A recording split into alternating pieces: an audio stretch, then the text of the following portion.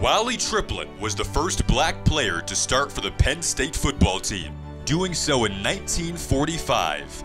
He was the inspiration for the Nittany Lions' "We Are Penn State" moniker, as the team refused to play in a game after being told to leave their black players at home. In 1949, he became the first black draftee to play in the NFL.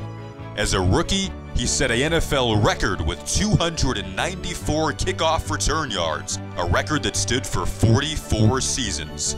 In 1950, he became the first NFL player to serve in the Korean War, and after a few professional seasons, he became a teacher, worked in insurance, and in management at Chrysler. A feature film telling his life story is in development.